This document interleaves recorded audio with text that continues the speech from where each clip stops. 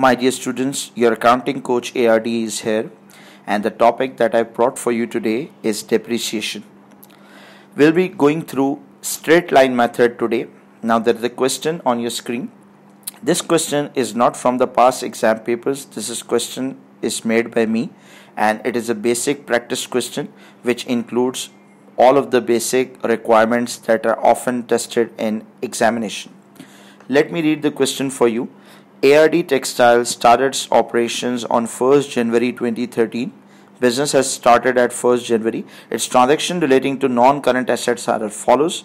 On 1st February 2013, that is first year, we have bought a machine costing $100,000. Now, if the question does not mention whether the machine is bought on cash or credit, we'll be assuming it is bought on cash and it is bought through bank account. So we'll be making an entry machine debit and bank would be credited. Now in 2014 we have bought two machines each at a cost of 35,000 each from Honda Limited. Now if the one machine is costing 35,000, two machines would be costing 70,000 in total. The entry would be made machine debit and Honda Limited credit. If the name of the supplier is given, this means we have bought the machine on credit terms. Now there is no transaction in 15, as you may be saying 13, 14, and after that comes 16. It sold the machine which was bought in 2013 for 40,000. That the machine that we have sold originally cost us 100,000 and now we are selling this machine for 40,000. Depreciation rate is 15% straight line. Note, full year depreciation is charged in the year of purchase but no depreciation in the year of disposal. Now this is important. Basically there are two policies. One is full year policy and another one is month-wise policy. In a full year policy, we charge full year depreciation in the year of purchase. If the year is ending on 31st December, so this means year is starting on 1st January. If we have bought the machine on 1st January, on 31st December we'll be charging full year depreciation. Even if we have bought the machine on 1st July and we have used it for only 6 months, still then we'll be charging a full year depreciation. Why? Because it is written full year depreciation charge in the year of purchase. If you bought the machine on 1st December and only used it for 1 month, again we'll be charging a full year depreciation because the question states full year depreciation. But no depreciation in the year of disposal. The year in which that we have sold the asset, we won't be charging any depreciation no matter whether we have used the machine in this year or not. No matter, maybe we have used the machine for 11 months and on the 30th November we have sold the machine after using it for 11 months. Still then we won't be charging any depreciation because question state no depreciation in the year of disposal. So there is another policy which is known as month-wise policy, and that policy will be calculating the months. That if we have used the machine for 6 months, we'll be charging 6 upon 12. If we have used the machine for 11 months, we'll be charging 11 upon 12. So in this question, to keep it simple, we have used full year policy. Requirement, there are 4 requirements basically in this question. One is we need to make a machine account. If the question is asking for machine account, this means we have to make a cost account, then we have to make a provision for depreciation account, also known as accumulated depreciation. Now before going through this question, I may remind you that you must have basic knowledge of the concepts of what does a depreciation means and what are the methods for depreciation. Now if you are not aware of the basics of the topic depreciation, I recommend you to first watch my video of depreciation concepts. So if you have already done that, then you may continue with this question. Then we have a provision for depreciation requirement account, provision for depreciation also known as accumulated depreciation. Then we need to calculate, we need to make a disposal account stating gain or loss on disposal. Then we have income statement and balance sheet extract. Then the requirement is for 4 years, 2013, 14, 15 and 16. Now let us start the question. Now the first requirement that we have, we need to make a machine account. Machine account means it is a machine cost account. If you may be aware, the question says the business has started on 1st January 2013. So there are no machines that we have that are brought down, that is balance brought forward, because we have just started the business. We do not own any machines right now, so there is no balance brought down, that is opening balance. If there was a balance brought down will come on a debit side, because the machine is an asset and the opening balance for asset always comes on a debit side. Because in this question we have just started the business, there is no balance brought down. The first machine that we have bought is on 1st February 13 and we have bought it for 100,000.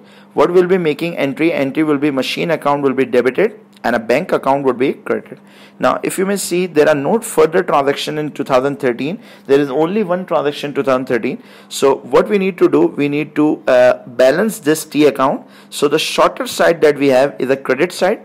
The shorter side always contains balance CD. Balance CD means balance carried down, that is closing balance. The end of the year, the end of the first year is 31st December 2013. Again we need to total these two items. If there is only one item on each side, we do not need to write the total 100,000 again. We just need to rule off. We just need to put off two lines for this, and this is known as rule off.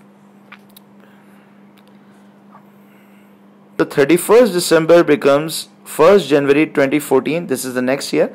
This balance carried down becomes balance brought down in the next year. Now you may see the question. We have already bought newer machines in 2014. On 1st August 2014 we have bought two machines for Honda Limited. One is for 35, then for two machines we have a 70,000 value. Now if I add up the debit side, 100 plus 70, the total value for machines that we have becomes 170. Now the shorter side is against credit side. The shortest side contains balance CD.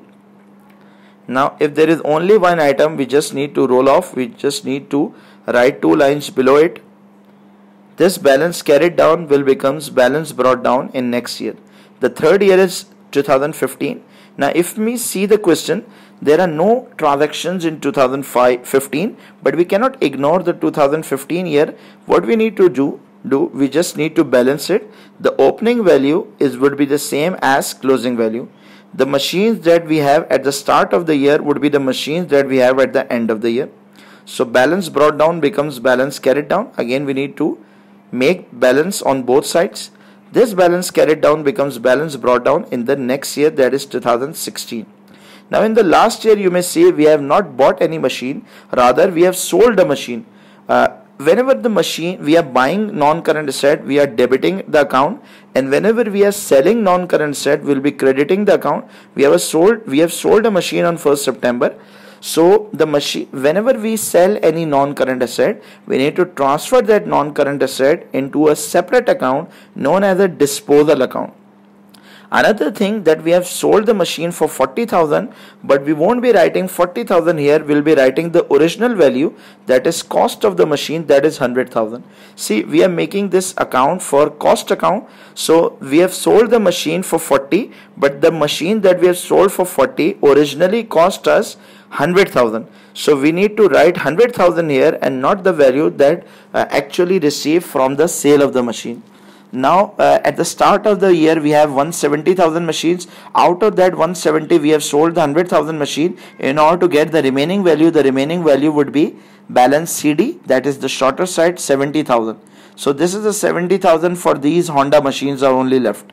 We need to balance that both sides, and we need to make a balance brought down for this balance CD. So the question arises here, sir, how many times we need to make a balance brought down? So in the requirement, the requirement is given for 2016. We need to make an account for 4 years, 13, 14, 15 and 16. We need to move just one day forward. So after 2016 there comes 1st January 2017.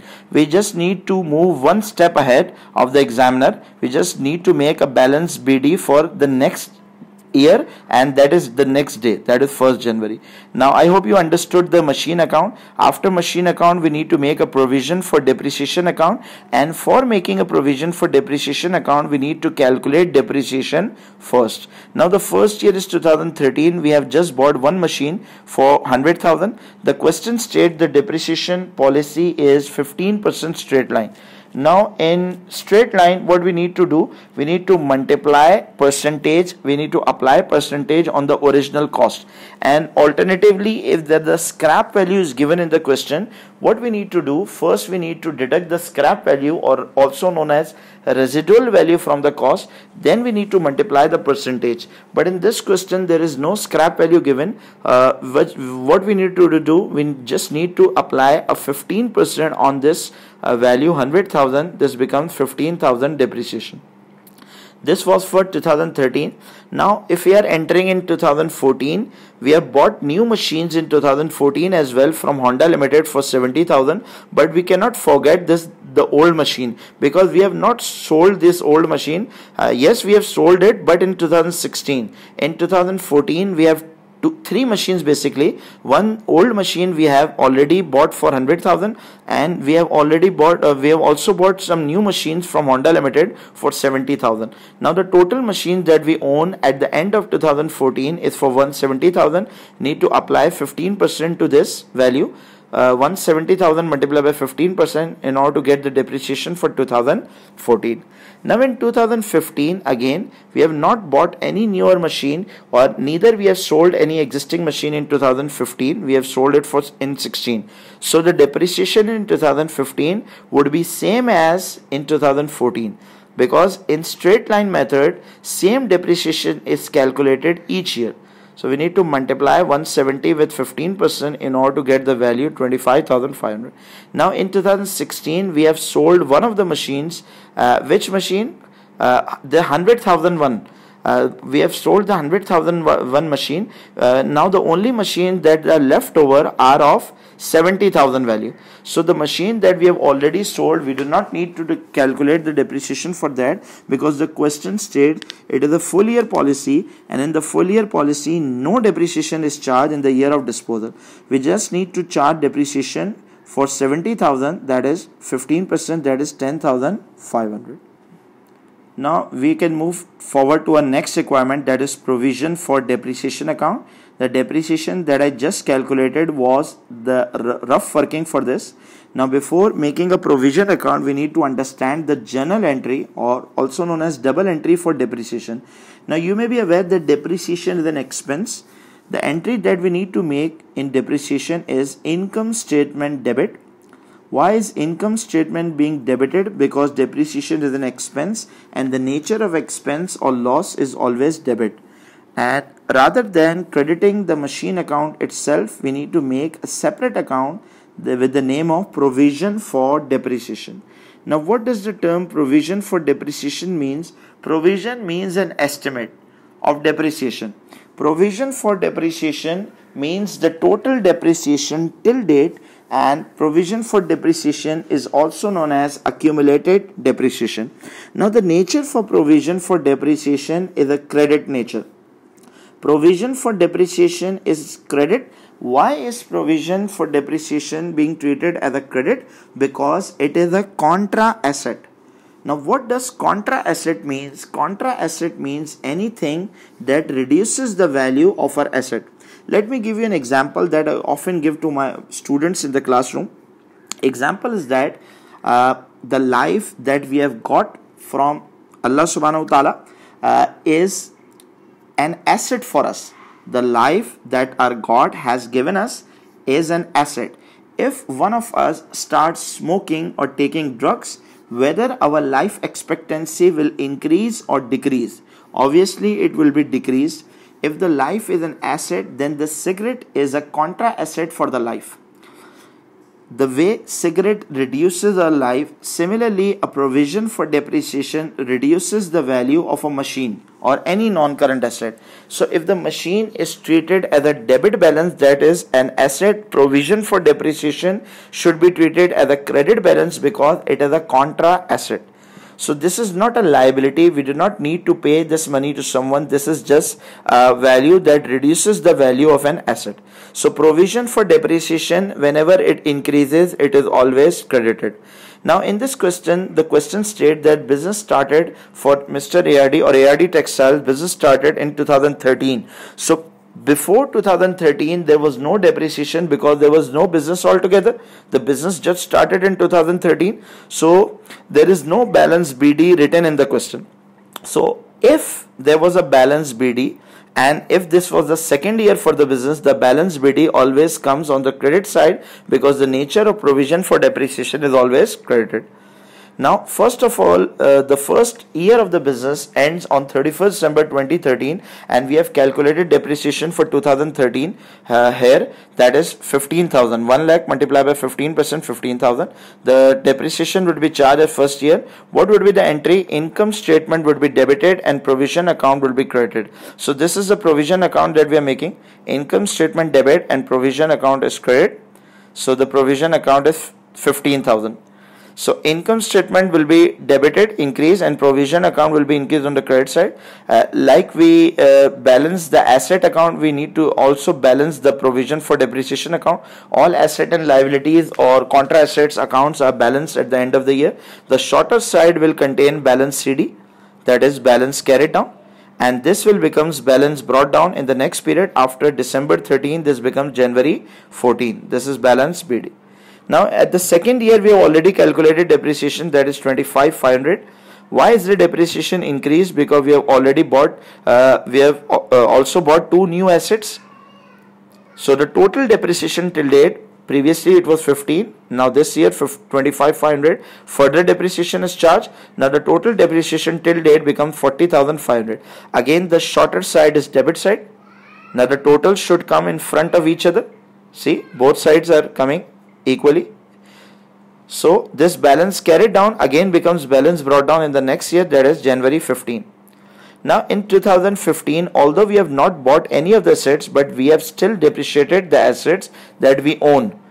The same depreciation would be charged in 2015, that is 25,500. The total depreciation is 66,000 till date. Again this becomes the balance CD, balance carried down. Again in the last year this becomes balance BD again. In the last year if you see, there is a depreciation. Last year depreciation decreased to 10,500. Why? Because we have already sold one of the asset. Now the total depreciations becomes 76,500. Now in the last, there is an important thing. If we haven't sold any of the asset, what we need to do, we just need to make a balance CD of 76,500 and again this becomes balance BD at the start of next year. But in the last year, as you may see the question, we have already sold the asset. If we have sold one of the asset, what we did, we transferred that asset to disposal account. If the asset is no longer with us, we transfer that asset to disposal account. And similarly, if the asset is not belong to us, the total depreciation that we charge till date on the asset that we have already sold would also need to be transferred to a disposal account. So we'll be discussing disposal account later. So what we need to do, we need to transfer the total depreciation of the asset that we just sold to a separate account known as disposal account. Now there comes a question, how much depreciation has we have yet charged to the asset that we had just sold.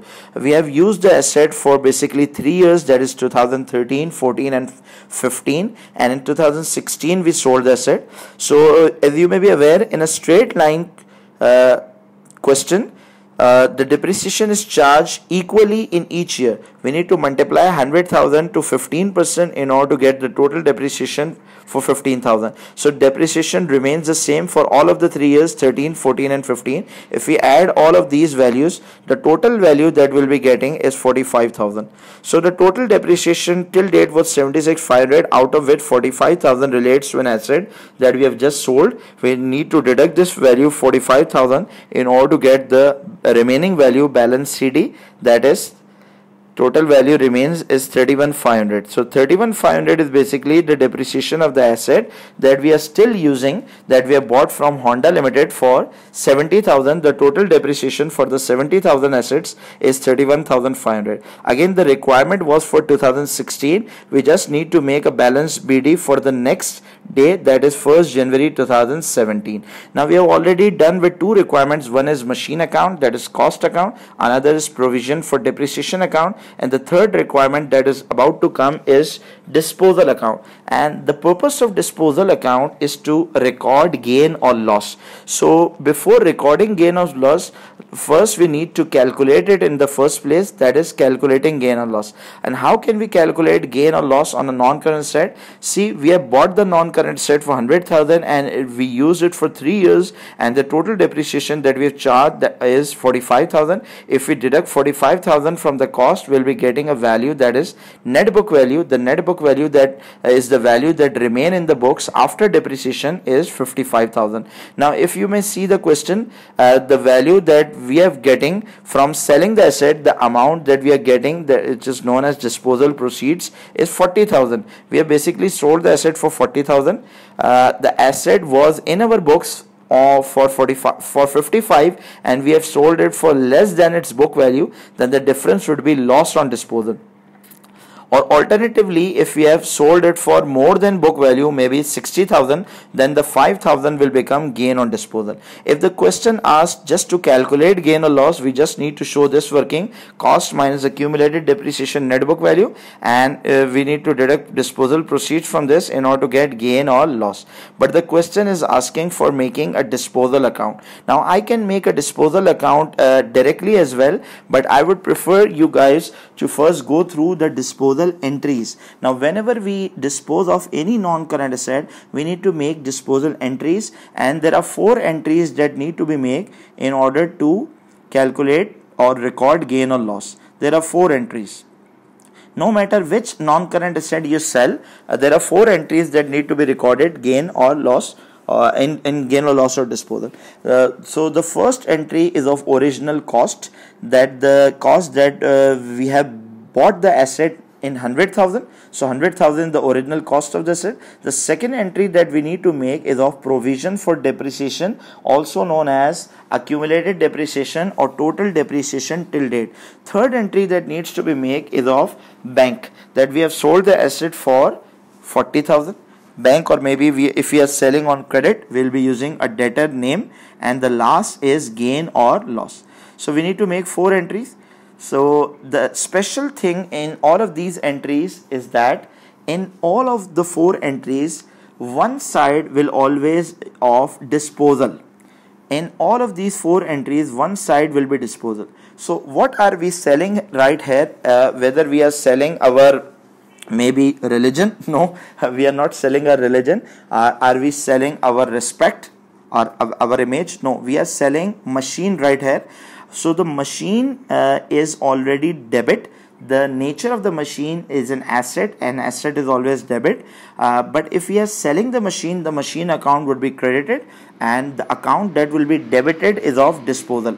So we do not need to remember where does the disposal comes. If the machine account is being credited, then the disposal account would be debited. So if the machine is no longer with us, so there is no point in keeping the provision for depreciation or accumulated depreciation of that machine. We need to get rid of this value as well. So the provision for depreciation is basically a contra asset which is always credited. So but if we are selling the asset, the provision would be reduced, or the provision would be reversed, that will be debiting a provision account for 45,000, that is total depreciation till date of the asset that we have just sold. If the provision is debited, the disposal account would be credited. Again, you do not need to remember where does the disposal account comes. If the machine is credited, the disposal would be debited, and if the provision or accumulated is debited for decreasing it, the disposal account would be credited. Thirdly, if we are selling the machine, we are getting some cash or check. If we are getting bank balance or check, will be debiting bank. Or alternatively, if he says that we are selling it to Mr. X, will be debiting Mr. X account. Mr. X becomes a customer, that is debtor. 40,000 would be debited, and again disposal account would be credited. In all of the entries, disposal account is common. Then in the last, there is a loss on disposal. Loss is always debited. The nature of loss or expense is debit. So income statement would be debited with the loss that is incurred on disposal. and the disposal account would be credited. Or alternatively, if there was a gain on disposal, what we need to do, we need to credit the income statement and also need to write the gain or loss in the brackets. So if the income statement is credited in terms of gain, so the disposal account would be debited. So these are the 4 entries you need to remember for disposal. Sometimes the examiner asks for disposal entries in the exam, sometimes examiner asks for gain or loss calculation, and sometimes the examiner asks for disposal account. So I have made all of these 3 items for you. So the first entry, this disposal account is debited for 100,000. We need to debit the disposal account. And what is being credited, the machine account is being credited, so we need to debit the disposal account and the reference would be the machine account. Then in the second entry, the disposal account is credited, we need to credit the disposal account, and in the reference we would be writing provision for depreciation, also known as accumulated depreciation. In the third entry, the disposal account is credited again. So disposal account is credited because of bank. So if we have sold on credit, instead of bank, we'll be writing the name of the customer, Mr. X or whatever. And in the last, disposal account is crediting again, and we'll be writing income statement, and this is important, we need to write gain or loss in brackets. So if you may see, disposal account is already balancing. There is no balance CD or balance BD item in disposal account. Disposal account always balances. There is no balance CD or balance BD in a disposal account. And if the disposal account is not being balanced, means you have shown your talent, your hidden talent. So this means disposal account does not contain a balance CD. Now the dates are important. We'll be writing the date at which we have sold the asset, and in the income statement we'll be writing the date at end of the year. So we just need to write date once. All of these, 2 of these items contains the date of 1st September. We need to write 1st September each on both sides. And in the income statement, the date is for the end of the year.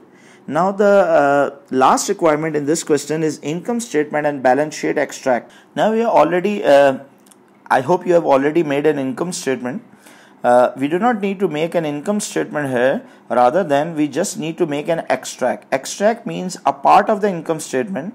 Here we need to just show the non-current assets section of the we just need to show the depreciation adjustment of the non-current assets. So we need to make an income statement extract for 4 years. I need to make 4 columns each for each year, 13, 14, 15 and 16. Now you may be aware of depreciation. Depreciation is an expense, and if you remember correctly, the format for an income statement, it basically starts with sales, then there comes cost of sales, then if we deduct cost of sale from the sale figure, we arrive at a figure for gross profit, then we add other income, then we deduct expenses. Now basically the expenses side come after the gross profit. So we'll be starting with a gross profit figure, although the gross profit figure is not basically given in this type of questions, so we need to start with an X value. We just need to put an X in front of gross profit. Then we have other income. In other income, there are basically some items where discount received, rent received, but we do not need to bother about this right now. We just need to write gain on disposal, because the item that relates to the depreciation is gain on disposal. As you may be aware, gain is always a credit and it comes in other income heading, but in this question there is no gain, there is a loss on disposal. I have just made it for you to remember. If there is a gain on disposal of asset, we need to write in other income. Then we have an expenses. One is depreciation expense right now, and one is loss on disposal. We have already calculated depreciation for each of the years. For first year there was only machine. We calculated depreciation 15% on 100,000 in order to get the figure of 15,000. Then the second year we calculated 25,500. In the third year again the depreciation remains 25,500, and the last year the depreciation drops. Why? Because we have sold one of the assets. The only depreciation that is charged is on the remaining assets, that of 70,000. Then there is a loss on disposal. We have sold an asset in 2016, so therefore the loss on disposal comes in the 2016 column. So this is the only thing that we need to do when the examiner asks for income statement extract in depreciation question. Then in the statement of financial extract, position extract, also known as balance sheet, we need to again make 4 columns each for each of the years 13 to 16. Now we just need to make a section of non-current asset. Why? Because the machine is a non-current asset. It comes in the non-current asset section. As you may be aware of your earlier studies, if you have made the final account for sole trader or maybe partnership, there are three columns that need to be made: cost, accumulated depreciation, and net book value. One is machine cost, one is accumulated depreciation, also known as provision for depreciation, and then there is a net book value. Now I am making a vertical format because I need to make it for 4 years, not just the 1 year. So in the first year we have only one machine, that is for 100,000. Then in 2014 we bought two new machines from Honda for 70,000. The total becomes 170,000. Then in 2015 we have not bought any machine, neither we have sold any machine, so balance remains at 170. Then in the last year in 2016 we have sold one of the machine that cost us 100,000 in order to get the total value of 70,000. You may be aware these values have already we have calculated as balance CD. If you may see the first page of this, see in the first year the balance CD was 100, second year balance CD become 170, third year again 170, and the last year balance CD becomes 70. So these are the balance CDs that we need to write in a statement of financial position. Then we have an accumulated depreciation. See, the accumulated depreciation, there is a difference between depreciation and accumulated depreciation. When I talk about depreciation, depreciation is an expense and depreciation is basically for current year. Then the accumulated depreciation is not an expense, it is a contra asset, also known as provision for depreciation. This means total depreciation till date, and it is a contra asset. So in the first year we have a depreciation of 15,000. Because this is the first year we do not have any previous depreciation, the total depreciation also becomes 15,000. Then the second year we have already calculated 15,000 depreciation, we have a brought forward of 15,000. Then the second year we calculated 25,500. We need to add these two values in order to get the total depreciation of 40,500. Then the third year we have already reached 40,500. We need to add further 25,500 depreciation in order to get the total value of 66,000. Then in the last year in 66,000 we need to add this 10,500 to get 76,500. But in the last year there is a problem, and the problem is that we have sold one of the machine. We need to deduct the total depreciation of that machine from this total value 76,500 minus 45,000 in order to get the total value 31,500. If you do not know where do we get this value 31,500, we need to refer to provision account again. Now see, at the start of the year we have at the last year we have provision for depreciation of 66,000. We charge further depreciation 10,500 in order to arrive this figure 76,500. We need to deduct 45,000. Why? Because we have sold the asset. The asset that we have sold, the total depreciation of the asset that we have just sold was 45,000. The total value is 31,500. The easy method is that we just need to take all these balance CD. In the first year balance CD is 15,000, second year is 40,500, third year is 66,000, and in the last year it is 31,500. So these are all the balance CDs that are coming in the statement of financial position. Now if we deduct provision for depreciation from the cost value, we will be getting the value for net book value, NBV. So I hope, my dear students, I was able to teach you the topic for depreciation with the straight line method.